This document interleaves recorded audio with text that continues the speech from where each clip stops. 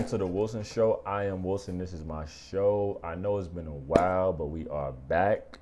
I am here today to do an update on where I've been recently with movies and shows. Like I said, it's been a while. Feels good to be back. But recently, I've checked out a ton of movies and a ton of shows. I'm gonna give you a couple that I watched that were good, that were bad. I got my list right in front of me, and we're gonna just start. Let's go through the list. If you haven't checked out See on Apple TV, and I know a lot of people don't have Apple TV, it's not the little box. Apple TV has a streaming platform. It's called Apple TV Plus. I should say that. You can watch it on your Roku TV like I have here. You can watch it on your Amazon Fire Stick, I believe. You can actually watch it on your Apple TV device. Yeah, it comes on your app. It comes with Apple Music, I believe. I ended up getting it when I got my iPhone. They gave it to me for free. So if you want to try it and try it out, they have really good shows. I was watching the Emmys yesterday, and Ted Lasso won. Excuse me, that was disgusting. We live, so look, you're gonna get all that. I was watching the Emmys yesterday, and Ted Lasso won every fucking award. It was just like a Ted Lasso show. Like, if it was any award, Ted Lasso, Ted Lasso, Ted Lasso. So I'm guessing Ted Lasso was a good show. I'll watch it on my own time. The critics be a little sus, so I don't know if it's a good show, but obviously it's a great show according to the critics because it won every fucking award. Excuse my language. But yeah, Apple TV has a good. They have a plethora of good shows from what I've seen, critic-wise and review-wise. So just check it out. But like I said, check out C. It's on season 2. Jason Momoa absolutely kills his role as Baba Voss in the show. Batista, if you watch wrestling, Batista's on season 2. I'm not gonna spoil too much and tell you who he is, but just know Jason Momoa's Baba Voss character absolutely kicks ass throughout the whole season 1 and season 2. I think I'm up to episode 3. So it's an amazing show, and I feel like a lot of people in the general population, my general population, they don't watch C. But definitely check out C. It's on season 2, like I said. I'm 3 to 4 episodes in, and it's absolutely amazing. The cinematography is amazing. The character development, the scenery is absolutely amazing. So check out C. That's one of the shows that I want to talk to you guys about. Coming in at number 2, I know you guys all seen the shit. I'm not gonna get too deep into it, pause, but clickbait, like clickbait was good.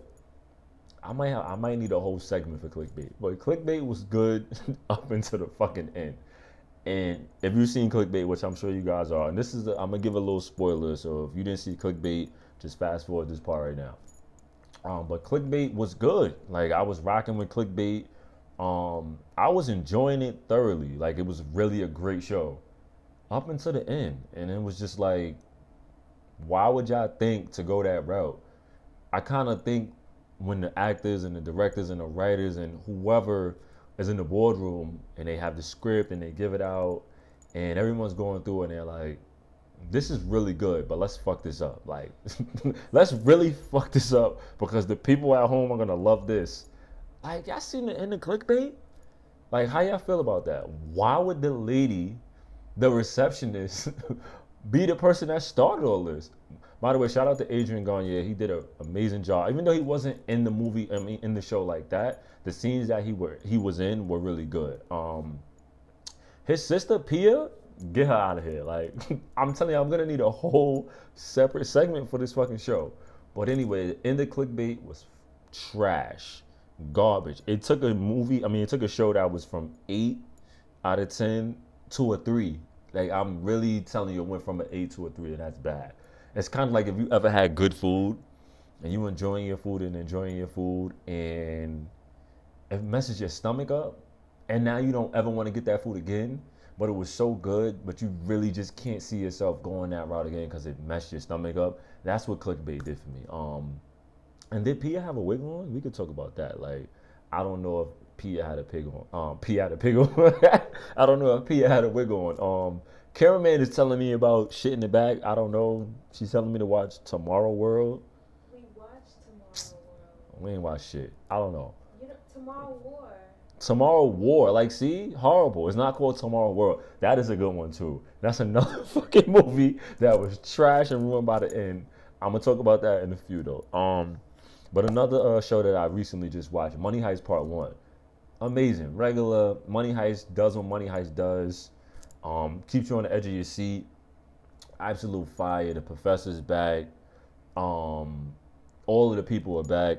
Tokyo's back, even though I hate Tokyo and her character. Don't do that. Berlin had. I'm not even gonna spoil it. Actually, I'm not gonna spoil it for y'all because I know some of y'all didn't watch it, and it's part one. But Money Heist Part One, they kept me on the edge of my seat. Really good. Like I really don't have anything bad to say about Money Heist.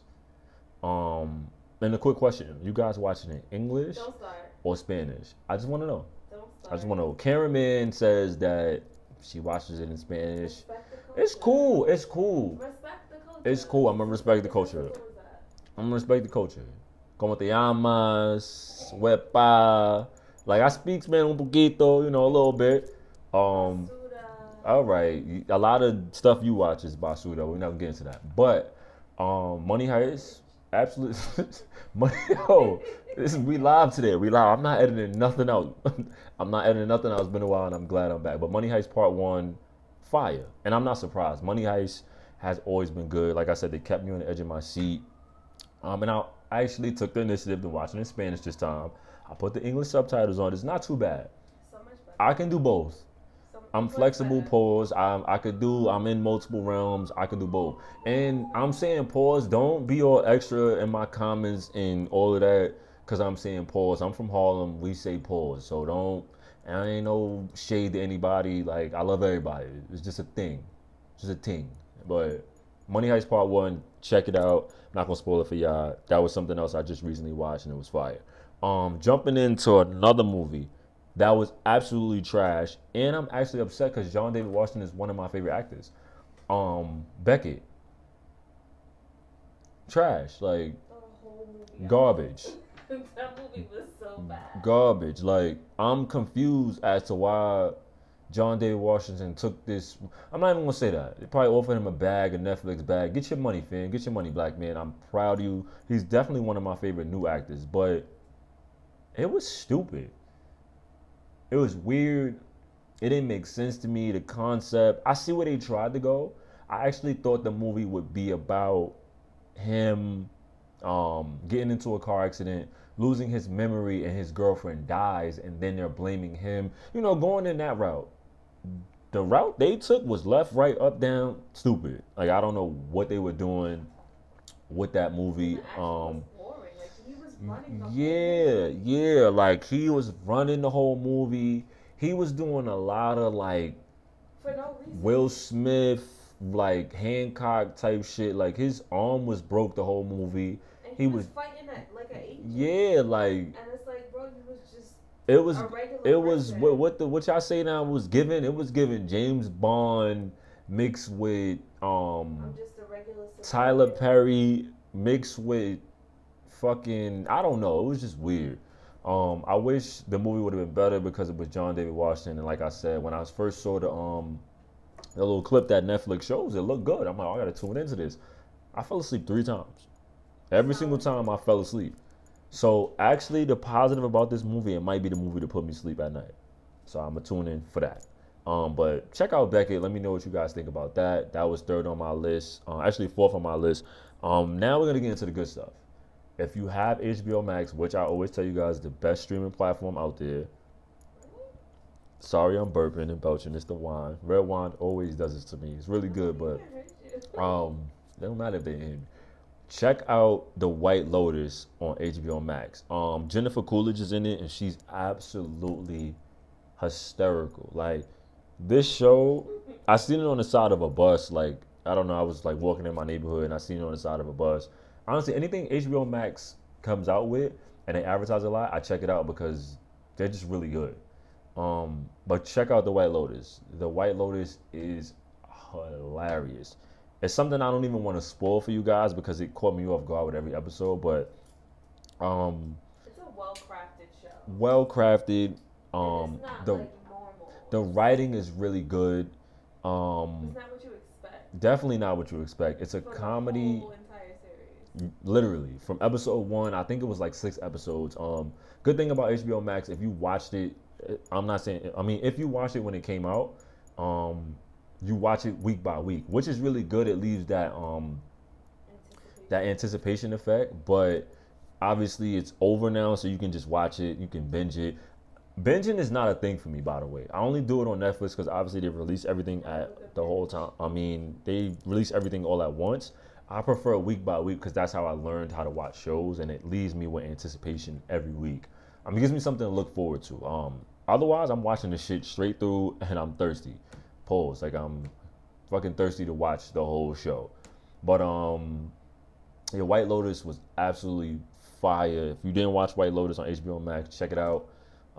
Season 1, I don't think they should even do another season because shows like that, it's like pointless to do a season 2. The only way I think they would do a season 2 is if they do another group of, they do another family and they meet the family that was there last year. And then they all kind of like have like a thing. I don't want to spoil that for you because like I said, that show was absolutely amazing. It was hilarious. And it was unintentionally funny. I like shows that are unintentionally funny. And it was like realistic. Yeah, it felt like if you went on vacation with your family, like shit that really would happen. And HBO does a great job with like the color palettes, the cinematography, like I mentioned before. The music was dope as shit. Like they did a great soundtrack. It was a really cool show. Stuff you don't really pay attention to. Yeah. Like movies and shows. Yeah. You pay attention to it. But yeah, like I said, check out White Lotus on HBO Max. It's still up there. I don't think it's going anywhere, but check it out. And speaking of the Emmys, like I spoke about earlier, this show has to win an Emmy next year. Like I would be disappointed if it didn't win an Emmy for Best Comedy Series for 2021 because we're in 2021, right? Yeah, 2021.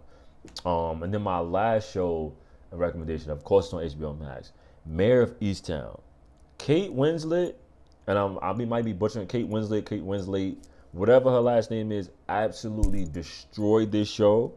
Like the acting that she does, and she doesn't even have an accent in real life, but she had an accent in the show. She absolutely bodied this role. The show was fire from episode 1 to the last episode, to the point when the last episode went off, I was like, that's it?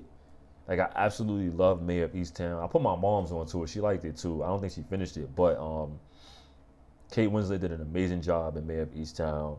Absolutely fire ass show. Check it out. It's on HBO Max. Like her performance as Mayor was sick.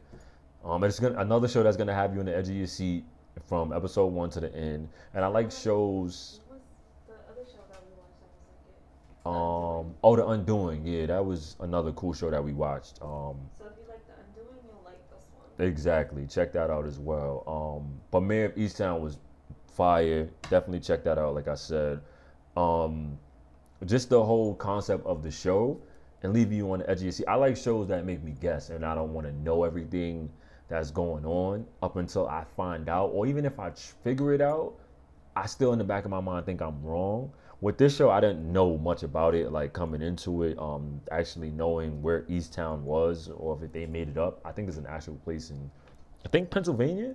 I could be wrong. You gotta look that up on your own. Well, yeah, check out Mayor of Easttown with Kate Winslet.